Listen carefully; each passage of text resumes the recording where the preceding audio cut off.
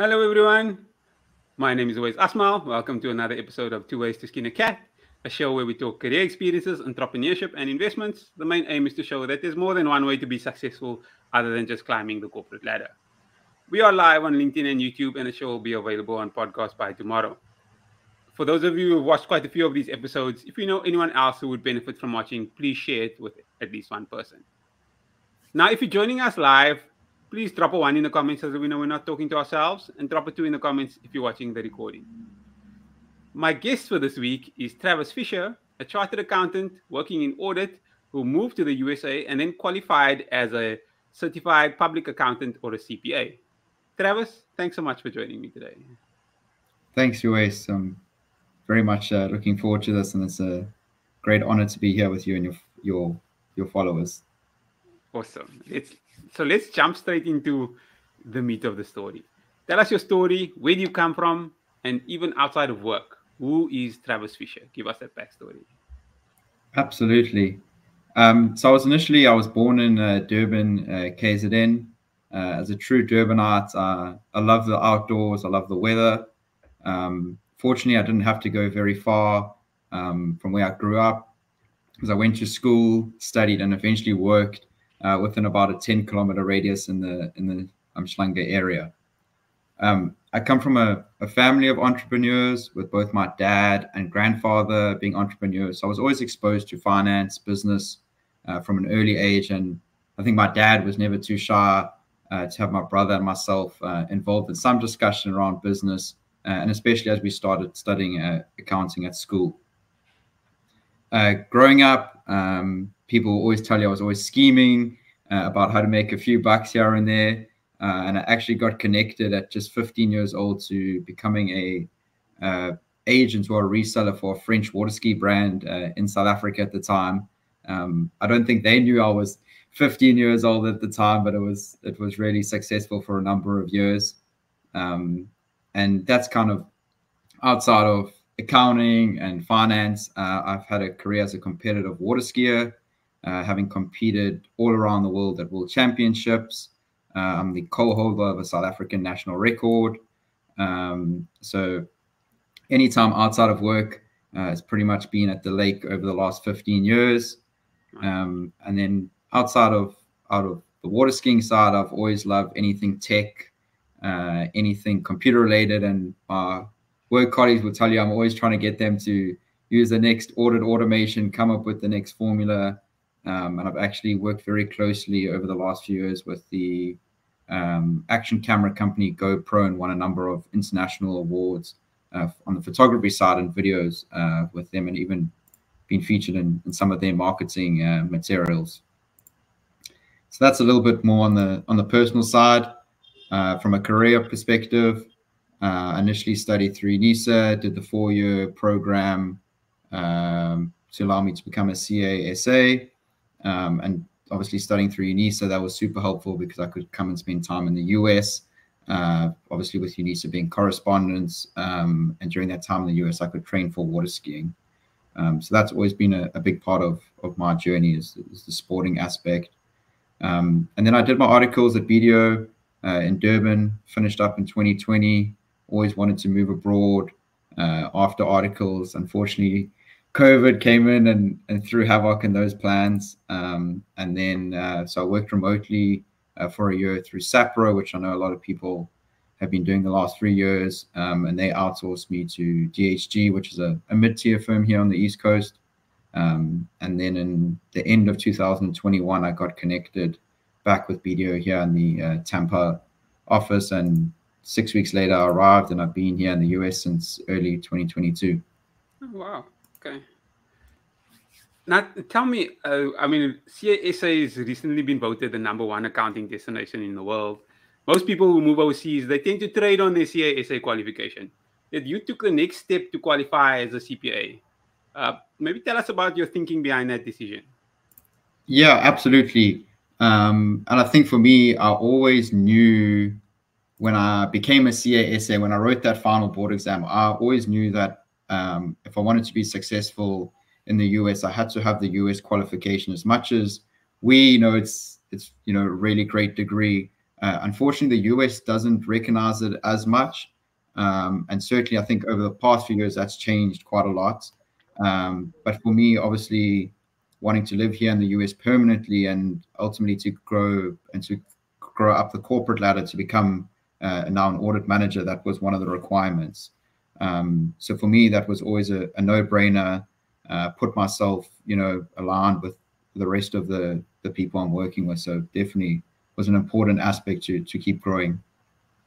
Okay. And maybe tell us a little bit about the differences between the CASA qualification and CPA. And was it a difficult process? Like, do they give you any credits or anything, or did you have to start from the bottom? Yeah, so fortunately, the one thing nowadays is that SAICA have a mutual agreement with the US. So in other words, it allows you to convert your South African CA to the US CPA. So traditionally, the US CPA is written in 4 parts, with one part being regulation, which is the exam that I took. So having the CASA qualification, that allowed me just to take the regulation exam. So I didn't have to take the other 3 parts. And in terms of the exam, it's quite interesting coming from South Africa, where a lot of the exams, especially when other than my board exam, it was all handwritten stuff. You had these long, lengthy answers. You were taking the tax act with you, whereas here the exam is pretty much all multiple choice. So there's a score of 75% you need to pass that exam. Wow. And it seems high, but yeah, a lot of people do it. And being a CASA, I always said if you could become a CASA, you can become a US CPA for sure.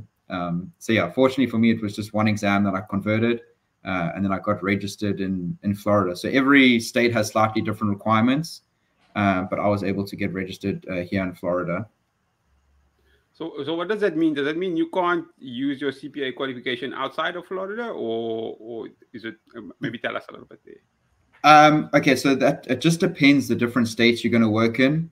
But generally, if you're working at one of the big accounting firms, they require you, if you're working in Florida, to be registered in Florida.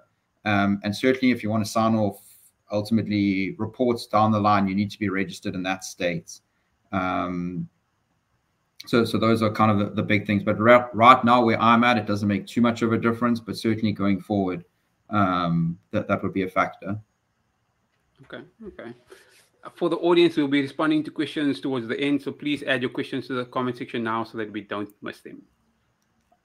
Maybe talk to us about your move to the US specifically. When I looked at your LinkedIn profile, it's not like you said, okay, one day I'm going to move to America and the next day you're there. There seemed to be a bit of a transition period. I know you mentioned SAPRO, but talk to us about how long the journey was. How long should it normally take, as an example? Yeah, for sure. So for me, I initially started working with SAPRO in the beginning of 2021. And my thinking was, because I couldn't get over to the US, let me get that US experience. And I think there's so many companies doing that now. I mean, BDO, for example, we have an offshore division in South Africa that's purely related to what's called the PCOB, which is the public jobs. So there's certainly a lot of opportunities out there to start getting that experience. So I thought, hey, even though I can't move to the US, let me go and start getting that experience, start creating those connections. So I actually had a very successful time with SAPRO, and I was outsourced to, I mentioned DHG. They loved me, and they actually wanted to hire me on full time at the time. But fortunately for me, I'd been going back a few years. Our office managing partner here in Tampa at BDO is a guy, Thiru Govender, who's actually originally from South Africa. And through various other people who had come over to the US, he had heard about me, and I'd actually come and had dinner with him in 2019 when I was here visiting. So through that, we had been in contact. And then basically at the end of 2021, he sent me a WhatsApp one day saying, hey, we have an opportunity for you. Am I interested? I think the next day I was on the phone. A few weeks later, I was getting my visa. And yeah, in January, I arrived here of 2022. And what was that visa process like? Did it take a long time? I've been to the U.S. Embassy in Durban, interesting place. So tell us about that. Yeah, so my visa situation was quite interesting at the time. So initially, South Africa, as many people know, especially during COVID, were banned from various countries around the world, and especially from the US. So I signed my contract thinking that the embassy was open and South Africans could travel to the US. Literally the next day after I signed the contract, the US put a ban on South Africa, and we weren't going to be able to get my visa. So I was absolutely shattered because I went from this high of finally being able to move to the US to being told, hey, we can't get a visa, there's no appointments. So I initially actually booked to get a visa in Kenya, and we were going to fly to Kenya to get my visa. And then 2 days before I was meant to fly to Kenya, the Kenyan embassy canceled our appointments. So I landed up doing my visa in Cape Town about 2 weeks later. Unfortunately, the one thing is when you're coming over from any of the big accounting firms or any international firm, I did what's called an intercompany transfer. And especially working with a company like BDO, it's not the first time they're doing this. They have, good people involved to help facilitate that process. So once I had the appointment, I got my visa pretty much, you get approved that day, and I flew pretty much the next week. So the time to actually get that initial visa is not that difficult. It's just getting an appointment, especially during the time of when I was trying to get it with all the bans. But yeah, BDO is just super helpful. They've got a great team in the US who are dedicated to that, and just gave me all the necessary resources that I needed.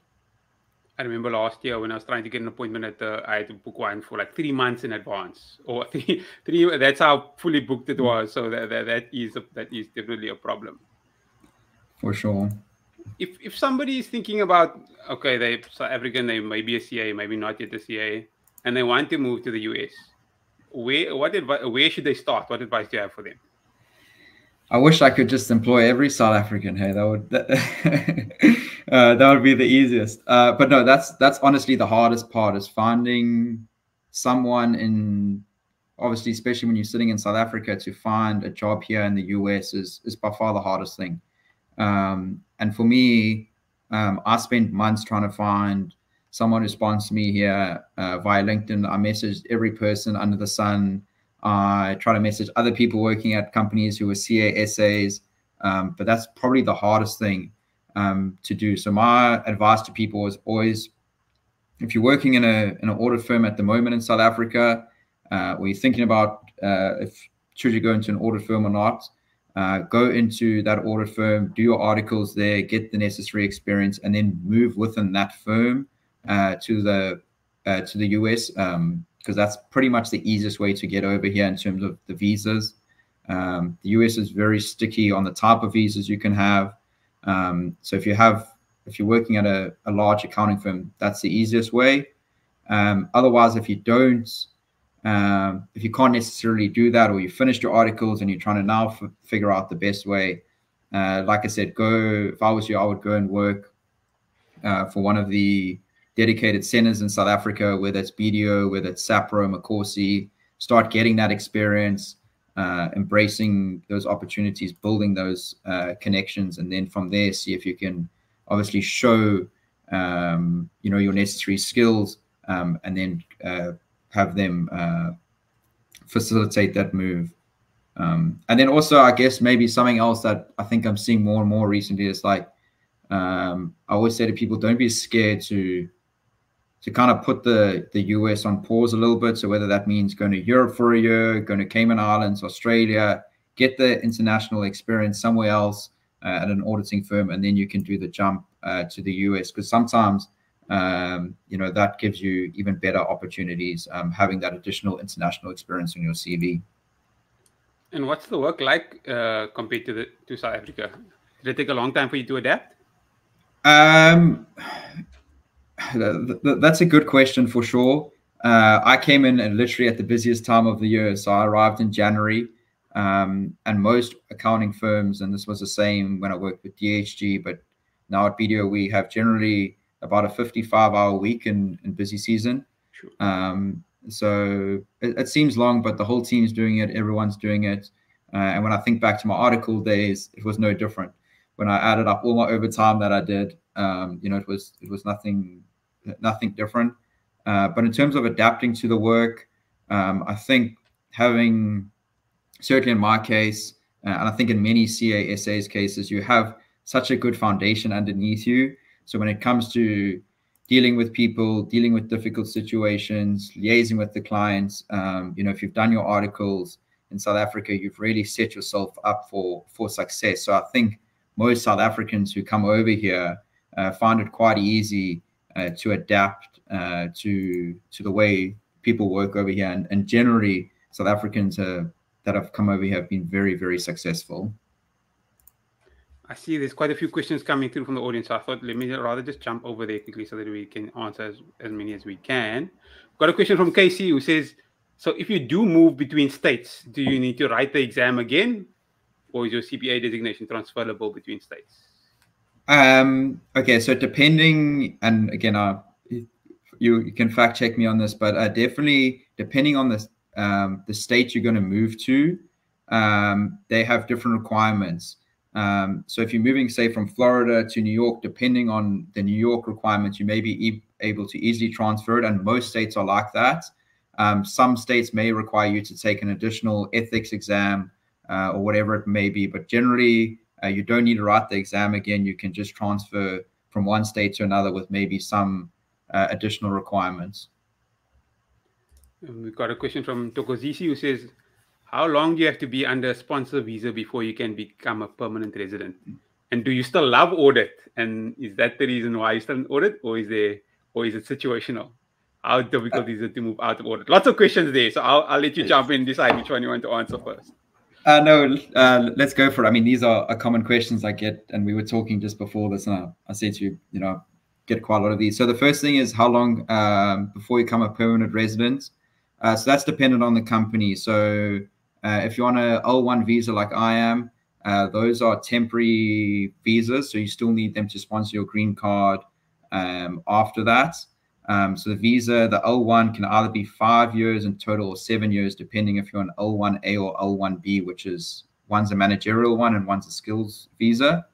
So it's really dependent on the company for them to sponsor you your green card, and that usually that can happen concurrently. So once you're on your L1 visa, you can do your permanent residency, and that takes at the moment probably in excess of 3 years to do that.